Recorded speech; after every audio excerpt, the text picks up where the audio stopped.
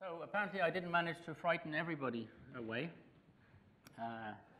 or you like having your minds blown.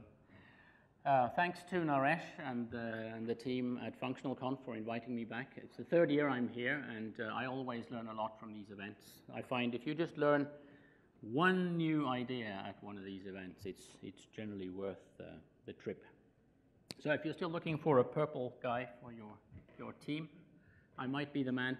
I'm no longer the CTO of Dyalog, though. Jay Fode, if you were here last year, who accompanied me and gave a talk, or gave a workshop last year, is now the CTO. He's a C programmer. I'm originally from the user side, so I used APL for a long time.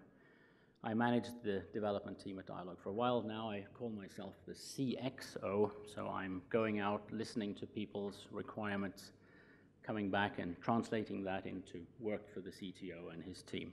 I have Roger Huey with me here, who's on the implementation team, and also co-author of the J programming language, which you may have heard of, which is similar to APL. He's going to be giving a tutorial this afternoon with more examples of APL. So I'm going to be doing PowerPoints, and I think Roger is going to be live. Right? Yeah, it's not all slides. Anyway, so in John's keynote this morning, he mentioned this Bacchus's talk, his Turing Award acceptance talk. And so that reminded me, this is a slide I used, I think, 2 years ago in my talk here. So Bacchus was aware of APL back in '77. And he pointed out that Iverson was looking for these expressions that are not word at a time, new forms of parallelism. He did go on to mention a number of drawbacks of APL, that at that time it was very procedural. And you could say what Dyalog has been working hard on for the last 10 to 15 years is actually trying to remove some of the drawbacks, the deficiencies that Bacchus found in APL. So a little bit about the background of APL. So I'm going to be talking about notation as a tool for parallel thought, but this talk will also act as an introduction to APL. I think how many people saw one of my talks already? Okay, so that's worthwhile doing. If any of you are able to follow all of this, please talk to me about a job afterwards. It's going to move quite fast when I get going. Okay, so Iverson was a mathematician, and he was very focused on notation as a tool of thought, so providing language that would make it easier for people to express thoughts, to free their brains from over-complex notations. And I think these two are quotes from his Turing Award speech 2 years later. And what Iverson was trying to do, he learned math a little bit later. He went to university a little bit later than most people. He was in the Air Force first, and then only went to university a bit later. And he started working on linear algebra. And he was very frustrated by the fact that mathematical notation uses a very wide variety of forms, and that the precedence rules and so on are very complicated.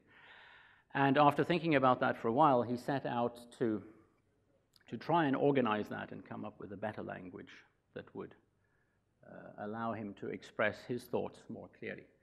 So he lined all of these up, and then he thought about it for a while, and he decided, well, AB is going to be A times B.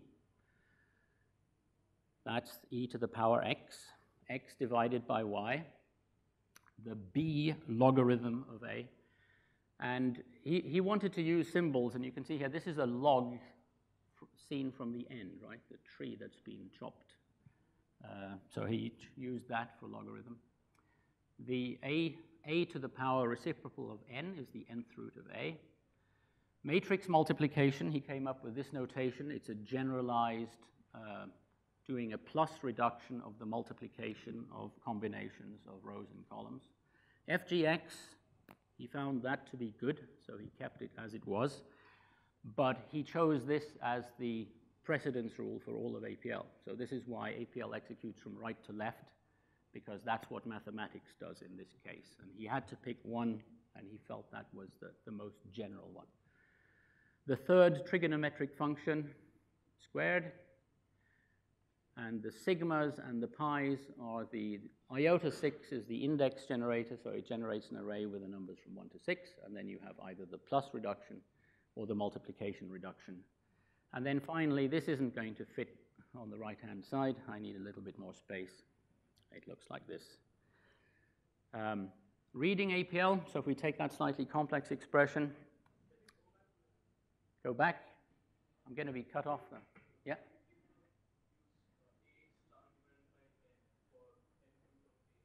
Yeah.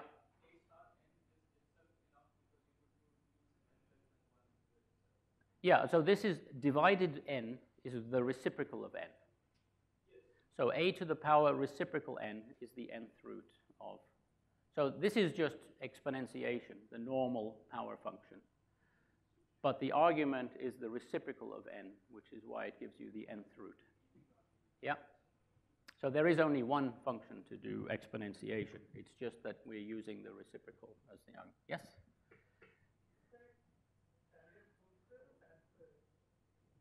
Sorry? It's the, well, you see, that's one of the interesting questions, isn't it? How does this mathematical notation work? I mean, I think it's the tangent. Are you saying taking the tangent twice, or is it the tangent squared? I think in mathematical notation, this is taking the tangent and then squaring the result. Or did I get that wrong? Sorry? Right, because the 3 circle x is the third trigonometric function. So that's the tangent of x, and then I'm squaring the result of that. Yeah? But exactly, I mean, this is what Iverson said. Well, this means taking the tangent twice, doesn't it? Tangent of x. Are you squaring the function, or are you squaring the result of taking the function? And that's what he set out to clean up, in a sense. So reading APL, when I put my head down, it gets very loud. So I would write this as 2 times a, and here's commute, which Shashi showed us, so divided into minus b, we have here, plus or minus, plus catenate minus, the square root of, so 0.5 power commute, and then b squared minus 4 times a times c. And that's sort of the maximum length of an APL expression that I would recommend. If it gets much longer than that, you can't read it from left to right. So APL executes from right to left, but you should be able to read a good APL expression from left to right, as it's being done here. If you can't do that, you should probably rephrase it so that it becomes easier to understand. Okay, so the syntax of APL, or the syntaxes of APL, are very, very simple. There are really only these cases which are here. There's an array, which could be just a list of numbers juxtaposed. So this is a 3-element vector. Or you have a function followed by an argument. Or you have a function between infix. So functions are either prefix or infix. And then we have second-order functions, which we call operators, which is a little bit confusing because you might use that for a function. But for us, operators are second-order functions, and they can either take a function on the left, so they associate with, if they're monadic, as we call them, which is another unfortunate term, they only take one parameter, or one operand, it's on the left. So plus reduction is sort of the classical map reduce, which APL has had since 1966. Or an operator, this is the dot operator, it takes 2 operands. And this is the generalized vector product. So you multiply the elements element-wise, and then you do a plus reduction. And then we have this anomalous syntax for indexing, where you have an array, square brackets. And so one of the things that's different about APL, I guess, or maybe Julia does this too, you can index by an array in Julia. Yes? Yeah. So there are other languages that implement that, but I think, again, APL pioneered it. So an important symbol that you'll see in a lot of the code is the lamp symbol. You may not recognize that a lamp, but that's because you're all too young. When APL was invented, lamps looked like this, at least in minds. So it illuminates the code. It's a lamp. And so here, let's have a look at what we call scalar functions. So the set of functions that take items pairwise, scalars at a time, we call scalar functions. So there's addition, And this is sort of really the signature expression in APL, that you just type vectors like that with no functions to compose them, put an infix function, and APL knows that obviously what you want to do is item-wise addition. You can have only one number or one element on one of the sides, and APL understands you want to reuse that number, so 25 is less than 30, but it's greater than these two, so you get 0, 0, 1. And for us, we don't distinguish between Booleans and we don't have truth values as separate. They are just 1-bit integers, so that's stored as a bit array in APL. So we have functions like maximum, multiplication. This time we are creating, this is the 2 by 3 reshape of iota 6. So the integers from 1 to 6 reshaped into a 2 by 3 array, and then all multiplied by 10. And even the random number generator accepts an array. So it takes an array argument, and for each element in the array, it generates a random integer between the index origin. We have this business with index origin being selectable, 0 or 1. The default is 1, because that's what most domain experts prefer. But of course, anybody who did real programming knows that 0 is the only correct value. You can also give a 0 here, and then you'll get a floating point value back between 0 and 1. Okay, so if you're curious about this, you might do this already. There's a site called tryapl.org, which is an online REPL. And if you go to I think it's the primer tab, there's a cheat sheet where you can hover over all these symbols and you can see what they do. And you can type APL symbols. Even if you don't have a keyboard, you can click on this tab here and construct APL expressions. Okay, so now the rest of the talk is really a long list of compositions, functional composition forms that are in APL that are all parallelizable to some degree. So the one that I guess most of you are going to be familiar with is reduction. So in APL, if we have a matrix 3 by 4 reshape of iota 12, then the times reduction of mat inserts a multiplication between all the elements of each row. So we get 24 for the first row, and so on. If you put a bar through the slash, it's the reduction on the first dimension along the leading dimension. So we get the product. And there's a form where if you have a multi-dimensional array, you can put square brackets after the slash to identify the dimension that you want reduced from the array. So the result is always an array with rank 1 less than the argument. There's a very similar function, scan. You can scan along the trailing dimension, or the leading dimension, or any selected dimension. So the scan gives you the partial results as you move along the vectors. Okay? The outer product, that's the combination.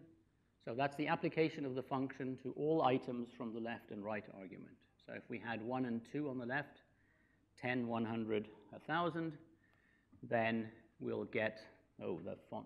The color isn't very good there, but you see it's 1 times 10, 1 times 100, 1 times 1,000, and then, so we get an array which has the catenation of the shapes of the 2 arguments. You have a 2-dimensional, you'll get a 4-dimensional result. It's all very predictable. Inner product, that's the dot with 2 functions, 1 on each side. So that's taking all combinations, but it's taking all combinations of rows from the left argument and columns from the right argument. You get a result then which has as many rows as the first argument and as many columns as the last argument. But rather than just implementing the classical vector or matrix product, Iverson recognized that this is a completely general construct. So it's the plus reduction, or it's the F reduction of G between these 2 vectors into the corresponding position of the result. But it turns out that there are a whole bunch of other functions that are useful. For example, the combination of and equals will tell you whether, oh, it says any, it should say all. I think I switched from or to and in the middle of the night. So the and reduction will give you a 1 for this row versus that column, so the top right in the result, telling you that this row is identical to that column. And you could do or dot equals. There are a number of functions that are useful to combine that way. So now a brief step into what we call mixed functions. So we looked at scalar functions, so they're the ones that just take an item at a time. There are a bunch of functions typically to do structural operations on arrays where you don't want to operate on the individual items but the entire array in various combinations. And those are called mixed because the rules about how they take pieces out of the arguments are, well, mixed. You basically need to look each one up in the manual to understand how it applies. So rotations, we have the 3x4 reshape of iota 12, our good friend. If we do the 2, 0, -1 rotate, with the, you can see from the vertical bar that the rotations are going this way, then it's moved this one to the, well, you can't see whether it's the left or right. It's a bad example. This one we can see that it's moved them, this one hasn't moved, that's corresponding to the 0, and the negative one has moved to the right by 1 position. So you can rotate all the rows different ways, and if you put the bar horizontally through the circle, then obviously you're rotating this way, and you're rotating the columns various amounts. We have functions called take and drop, which are like head and tail in your classical functional languages, but they apply to the matrix. So the negative 2 take is the 2 take from the bottom, corresponding to the negative 2 and the 2. And the 1 drop, you don't have to provide as many elements in the left argument as you have dimensionality on the right. It will pad with what's suitable. So the 1 drop says drop 1 row. And I mean, obviously, you'll do that for all the columns, but we're not dropping any columns unless we extend that argument. Transpose, reverse the order of the dimensions. But there's a dyadic version of that where you can say, I want to do the 1-1 transpose or the 1-3-2 transpose, where you explicitly reorder the dimensions. And if you have a permutation, I mean, if you have something there which is not a permutation, so we have repeated here 1-1, what you're actually telling the interpreter or the language is that when it's taken an item, the order that it should increase the indices to pick the next item. And if you say 1-1, that means increase on both dimensions, so we get the diagonal. So we can extract the diagonal from a matrix with a 1-1 transpose. And we could extract a diagonal plane from a 3-dimensional cube with a 1-1-2 transpose, or a 1-2-2, or a 1, yeah, and so on, 2-1-2. So index of, we saw the monadic version, that's the index generator, which just generates numbers from as many numbers as you put in the right argument, starting at the index origin. The dyadic version of that is a related function which looks the right argument up in the left argument. You saw maybe in the demo I did before the break, I was looking times up in a table of times to find the index. So 1 is in the second position, 2 is not found, so that's 7, which is 1 more than the number of items in the list, and 3 is in the first position. We have sorting, although Iverson decided that sorting was actually consisted of 2 parts, grading and sorting. So the grade, there's a grade up and a grade down. Grade tells you which order to pick the items in, and then if you have a little anonymous function here which indexes the right argument by its own grade, then of course that sorts the numbers. And the reason for breaking it up this way is that Iverson realized that very often you have keys in one array and you have data in another array, or you might have several arrays that need to be reordered in the same fashion. So it was useful to be able to split those 2 operations up, sort by something and then reorder. But of course, that's only useful in a language that supports array indexing and so on. So I guess maybe that's why you don't see that in other languages. So to summarize the basic parallel forms, we have all these scalar functions, including the circle function, which does trigonometrics. We have reductions and scans, outer product, inner product, and this base value that I used in the demo where I was interpreting the columns of a matrix in a specified user-defined base. And then we have a bunch of mixed functions. We haven't looked at all of these. There's matrix inversion or matrix division, and we've looked at most of the others. Okay, so then in 1982, which is a while ago now, APL transition, there was a major extension of APL where we switched from having arrays which were strictly rectangular and all items of the same type to allowing any item of an array to be another array. So here we have a 2-element vector where the first item is a 3-element vector. And over here we have another 2-element vector where the first one is a simple integer vector and the next one is itself a 2-element vector with a 7 and then 8 and 9 in the next item. And if when we do multiplication, we start at the top level and we do item-wise. So we have 2 items at the top, so 1, 2, 3 is multiplied by 4, 5, 6, and then 10 is multiplied by 7, 8, 9. And here we have only a single number, and it pervades into the nested structure. So it's used all the way down. So the 10 here is used for the 7 and for the 8 and the 9. So this was at the time where relational databases were coming out, and you really had tuples of mixed data types to work with. So APL was extended to cope with that. So we've seen that map is implicit in the scalar functions. If you want to use any of the mixed functions, or you want to do something slightly out of the ordinary, you may need to explicitly use what we call each, which I guess you would call map in most functional languages. So if we did the plus reduce of this, it's a 2-element vector, so the plus goes in between the 2 items, and we get 4, 5, 6 plus 7, 8, 9. But if what we wanted to do was actually add up, do a sum of each of these vectors, we would say plus reduce each, and then we would go down a level and apply the plus reduction to 4, 5, 6 and get 15, 7, 8, 9, and get the next one. A bit later, I guess this is significantly later, Iverson and Huey, working in J, came up with the constructs which are called function trains, where you juxtapose 2 functions. So you don't get an array out of that, but if you juxtapose 2 functions without providing them with data, so you put parentheses around here, you get a construct where the fg is called an atop.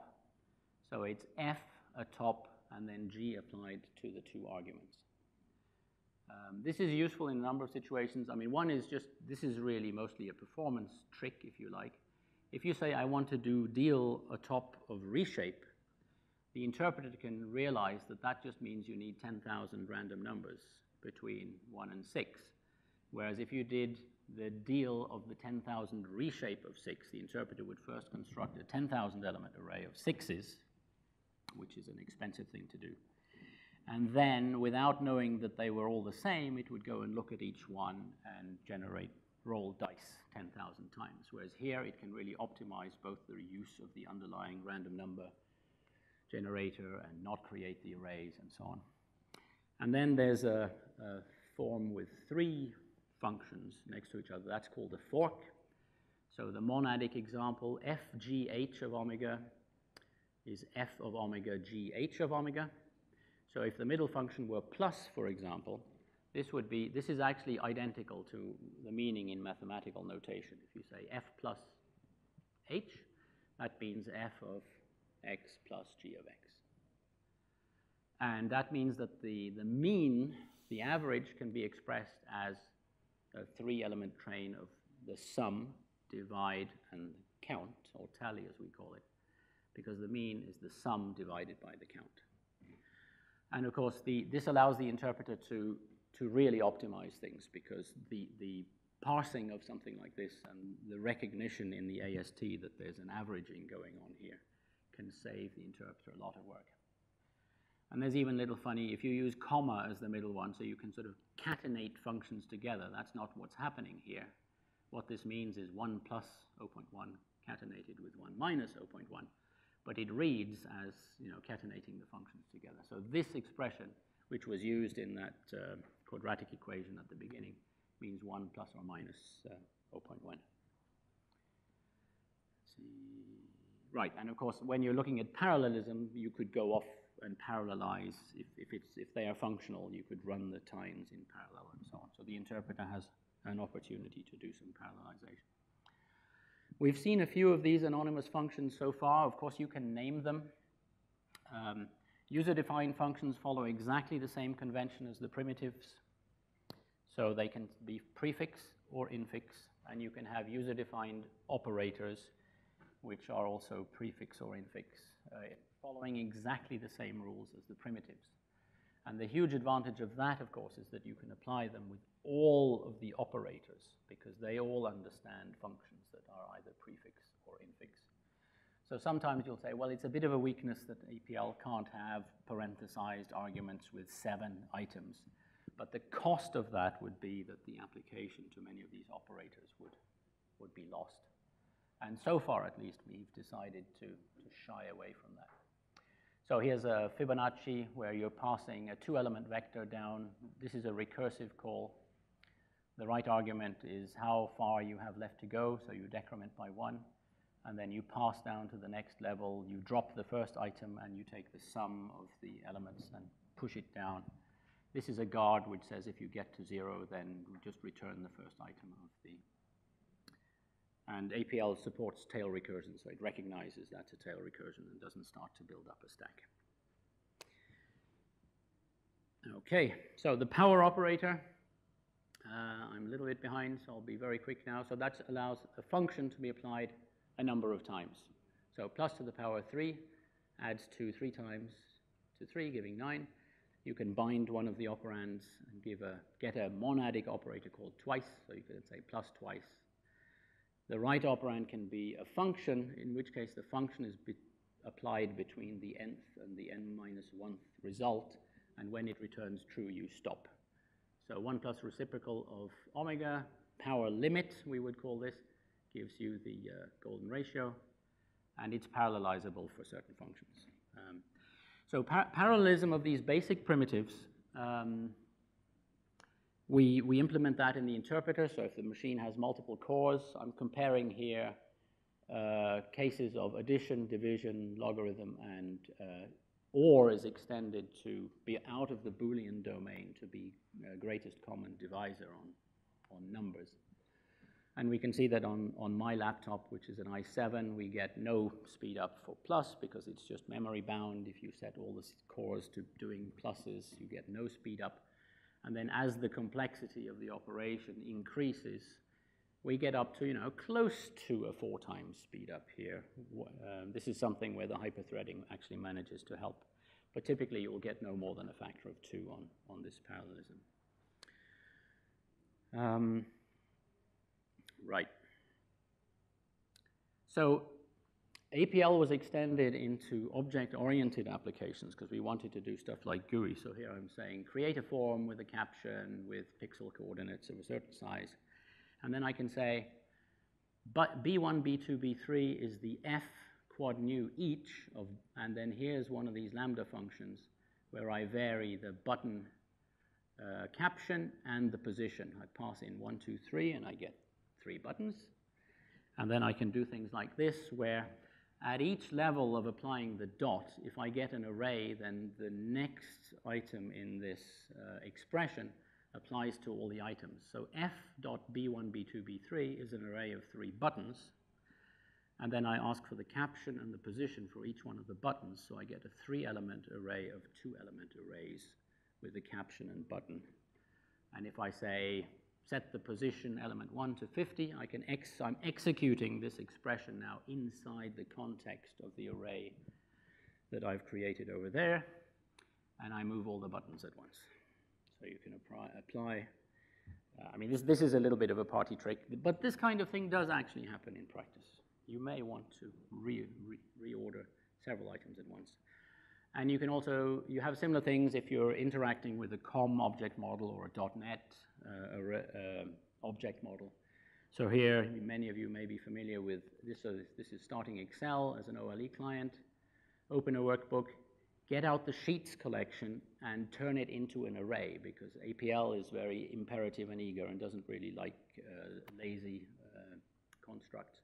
So I get a 3-element array. I can refer to the names. So here's the spreadsheet in question. It has 3 tabs. And I can even say sheets.usedRange.value2. So we're going 2 levels down. And that expression extracts, in fact, all of the data out of an Excel spreadsheet, no matter how many tabs it has, if you find that's useful. Now, so we've seen that in Dyalog APL, this evaluates an expression in the context of each object. And when we needed a sort of a way to specify asynchronous programming, we decided that a nice way to do that would be to define a form of namespace, as we call these things, where if you do an execution inside that space, it's actually running in a separate process. It will immediately return a future to you, so your array is immediately fully populated with items. And you can do structural operations that take, drop, reshape, transpose on that without blocking. But then when you get to a primitive that actually needs to know the value of each specific item, the interpretable block, if that item hasn't been manufactured yet by the asynchronous call. So it allows subject matter experts to quite easily do asynchronous programming without getting into semaphores or message passing or things that they will find very complicated. So here I've created 3 empty isolates, and then inside each one I've just done a delay for 4 seconds. So I immediately get back a 3-element array. We can see that I asked for the time here, and it was 0 seconds here, a tiny delay to get to here. This happened immediately. But then when I summed the array of delays, the interpreter needed the values. So there, well, the sum of the delays is 12 seconds, because they each delayed for 4 seconds and returned the amount of time they delayed, but the amount of time that passed was actually only 4 seconds. So we delayed for 12 seconds in a mere 4 seconds, which is pretty neat. And then creating the isolates is sometimes, that's useful if you want to have, maybe maintain some state in them, have some long-lived global data out there. But there's also a parallel operator. So if you had an expression like this, which computes this just counts the coprimes below n by computing the GCD and seeing how many ones there are. And if you had an expression like that, an APL programmer can just insert the parallel operator anywhere, apply it to a function, anywhere he thinks it might be safe and worthwhile to parallelize it.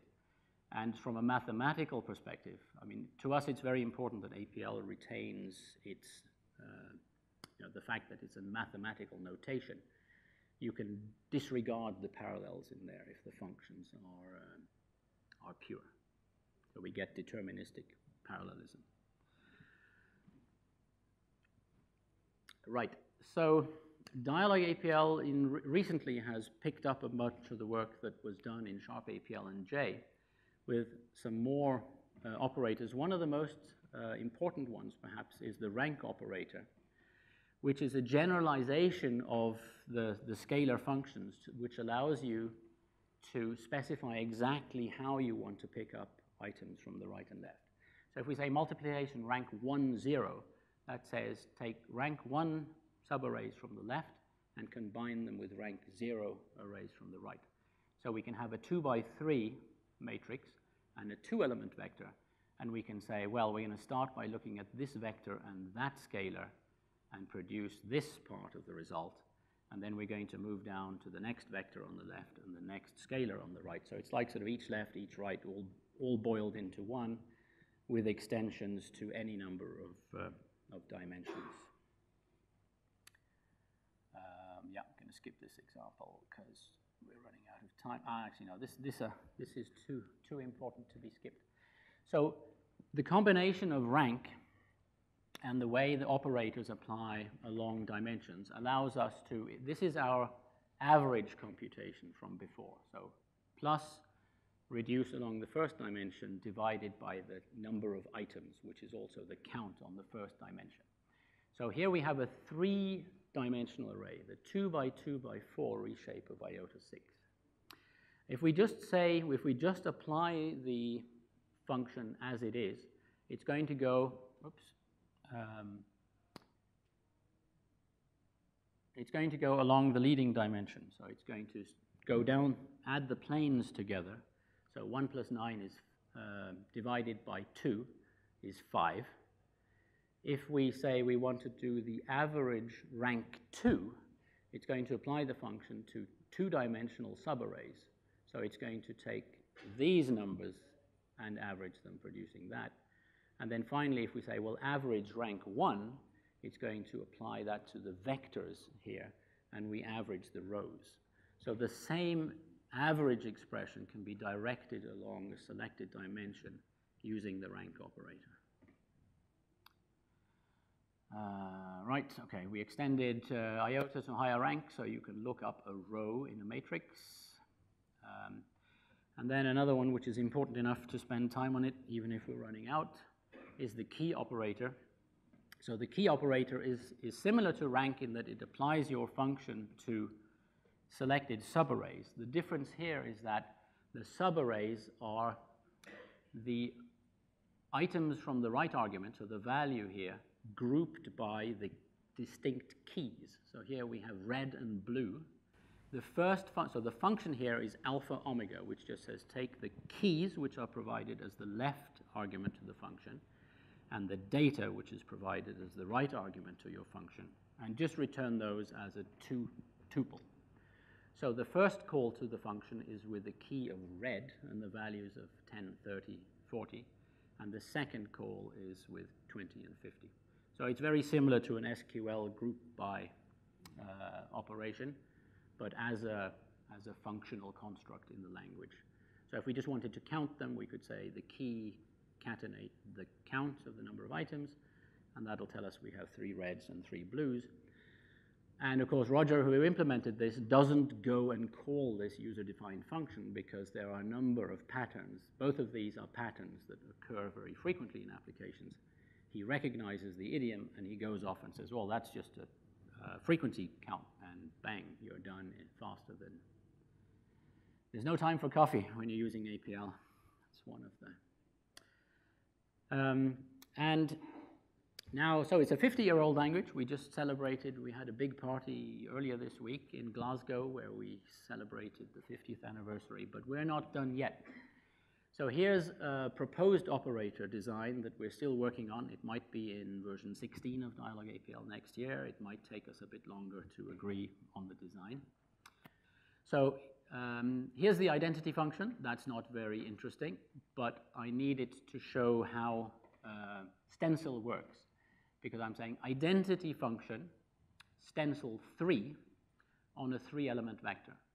And what that does is it applies your function to a moving window where each of the items in the array has the opportunity to be the center item. And this is the window size. So if you say 3, that means you get 1 item on each side. So 1 needs something on the left side, and 3 needs something on the right side, and we just pad that with the numeric fill element. So the result here, this is the first invocation of the identity function, this is the second, this is the third, and we see each item in the middle. And so this is just to show what the window is being called on. So if you wanted to do a classical blur stencil operation, you might say a quarter, a half, a quarter, vector product with the data in the window, stencil 3, and that'll apply this stencil. This is a 1-dimensional example. Yeah, it's padded that with a 0 on the left, and we get that number. And then so each one of these numbers corresponds to an item of the array being the middle of the stencil operator.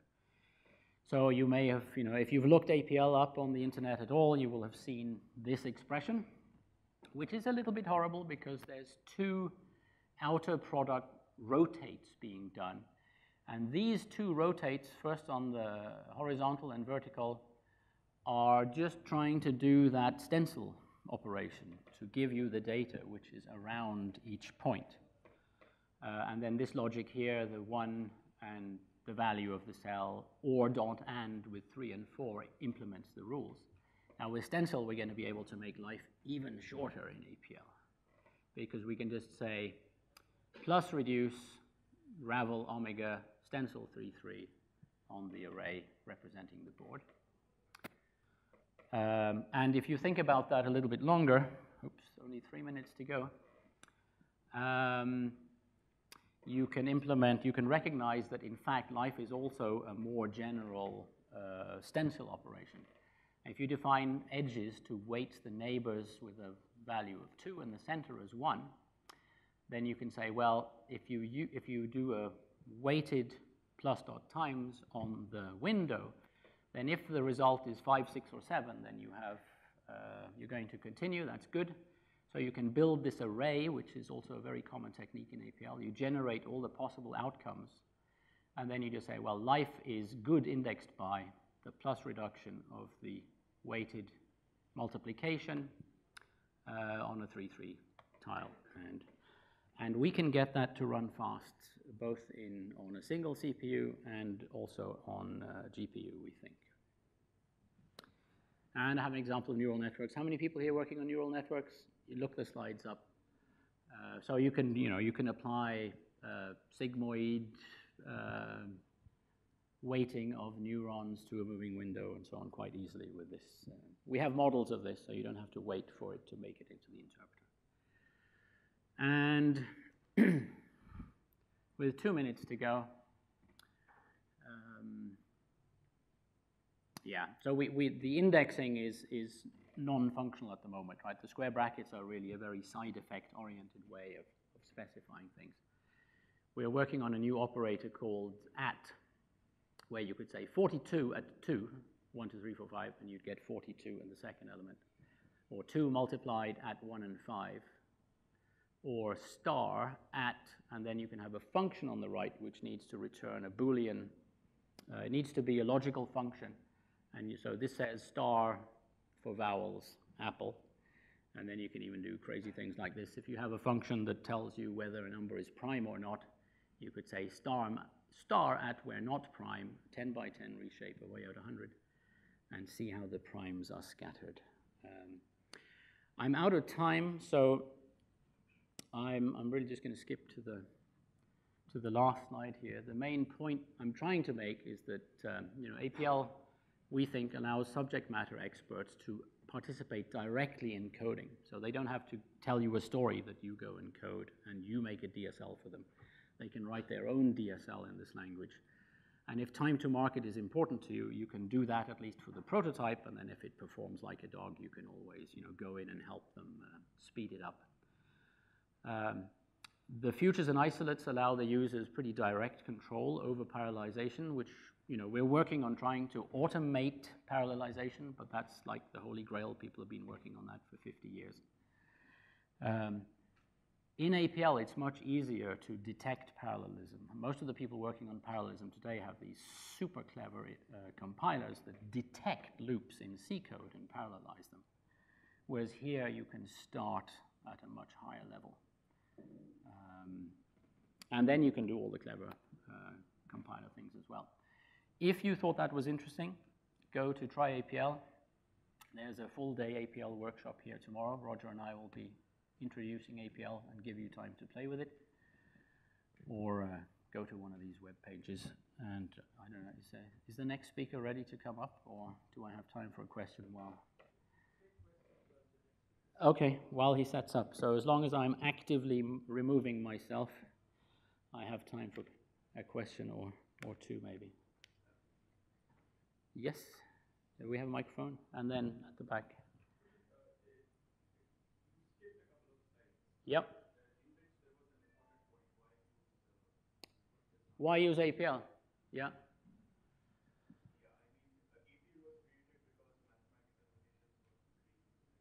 Yep.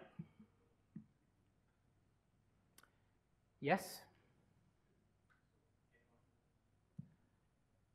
Well, I mean, that's still true, right?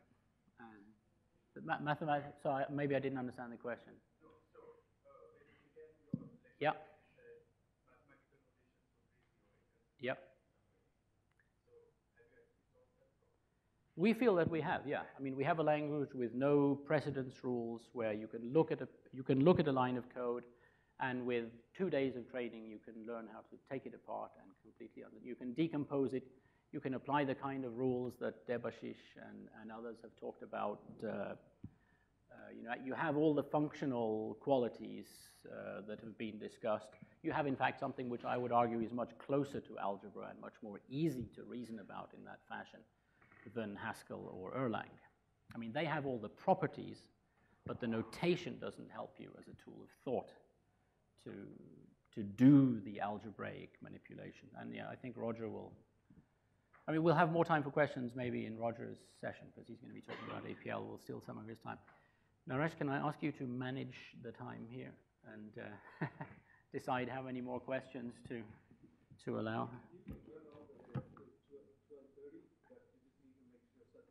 Oh, right, we have a coffee, we have a break now? Oh, there's a 15-minute lull. Oh, okay, so there's lots of time. Yes?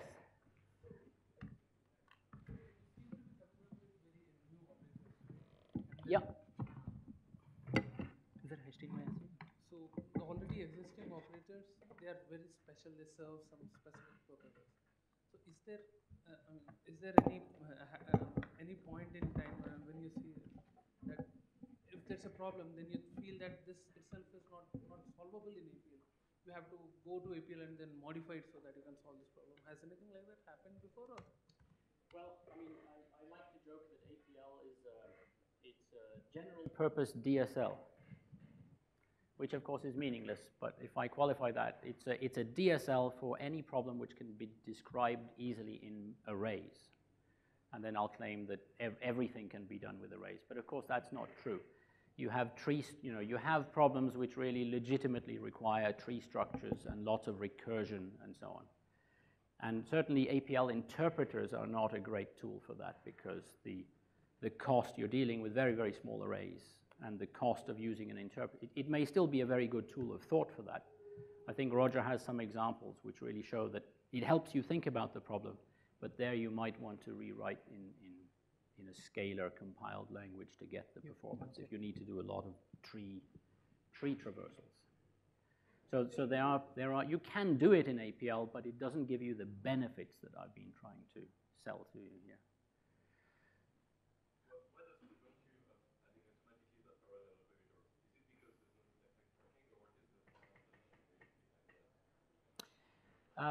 One of the problems we have is that good idiomatic APL is type invariant, rank invariant, shape invariant. So you can look at a function like that average function, and you have no idea whether it's going to be dealing on an empty array or 100 million floating point complex numbers. Yeah. So we're trying to do, we're slowly, the APL community is really quite isolated and doesn't spend anywhere near enough time at events like this, which is why it's so valuable for me to come here and talk to people. We're trying to get into the same kind of compiler, just-in-time compilation. Okay, this was called on a large floating point array. Let's just-in-time compile that. But unfortunately, I think we allow the users so much power, which allows them to move very, very fast. But we're thinking of, allowing optional type declarations in the language and so on. So when people get to a point where now it really needs to run fast, they can transition to a compiled, more static environment. We do also have some users who want type declarations for the correctness aspect of it. Yeah. Sashi? If I understand correctly, simple things like scalar functions, yeah, they run parallel on floating point numbers only. We decided only to do that. The impact of that on real applications is typically quite small, because, yeah. But is the implementation using isolates and features, or is it a specialized? No, for the parallelization of floating point operations, the interpreter is directly using multiple threads, so that's very lightweight. Yeah. We have a threshold where you can configure at what array size you want to. I have another question about the at operator. The at operator? Yeah. I can't show it to you. Does it return a view or does it allocate a new array? Like if I say... Right, so that's one of the real tricks to having a high-performance APL interpreter, is that you need to try and recognize all the cases where the ref count to an array is 1. Okay. So when you mute, all the mutations are, we don't have mutable arrays, right? All the arrays are immutable. But of course, a lot of APL programmers are doing modeling where they have a 100 megabyte array and they're, change one number in the middle of it. So we spend a lot of time tracking ref counts and making sure that if the ref count is low, we can do all sorts of tricks. Well, we call it low, it means 1. Okay. Yeah, so we haven't implemented at yet. That was also a model. And it's only going to be really valuable to our users if it can recognize the ref count 1 and do it in place. Otherwise, it gets too heavy. Okay, thanks. Yeah. How does it benchmark against It really depends on what you're doing. So if you write loopy APL code that runs around and handles one number at a time, it might be 100 or 1,000 times slower than C. I think it's faster than Python. If you use something like key, where we've written optimized cases, we have 1-byte integers, 2-byte integers, and 4-byte integers, and 1-bit booleans. And the interpreter, in fact, spends time trying to collapse data. So not only does it automatically promote data, it will actually, when it does a garbage collection and at various other times, it will actively demote data. So if your floating point array goes to all 0, it'll become a bit boolean and consume 64 times less space. And that has meant that people who have tried to write compilers for APL have really struggled to beat the performance of the interpreter. And also, handwritten C often won't compete with many APL applications because we've figured out that it's a 1-byte integer, and you'd have to be pretty crazy in C to start coding special cases for all those data types. So, we've been optimizing the interpreter for 35 years. So good luck. Yes. Okay, that's probably it. I collect all my stuff. Thank you.